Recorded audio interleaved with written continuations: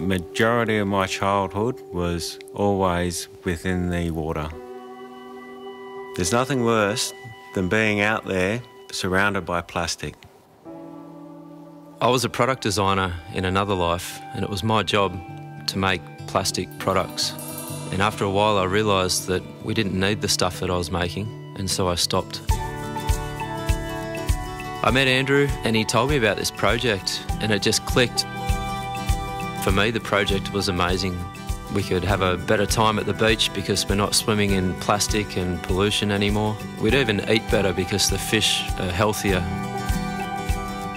Marinas, ports and yacht clubs is the perfect place for the Seabin. There's no massive ocean storms. It's a controlled environment. It catches everything floating in the water: plastic bottles, paper, oil, fuel and detergent. 24 hours a day, 7 days a week, 365 days a year. Another good thing with the location of the Seabin is that people can see what we're catching, what they're swimming in.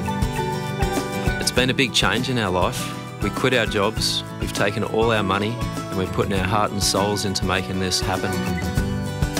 One of our goals is to make the Seabin from our own plastics to create another Seabin to capture more. It's a domino effect. The second goal is to create a world where we don't need the Seabins. Imagine that, we have a pollution-free ocean for our future generations.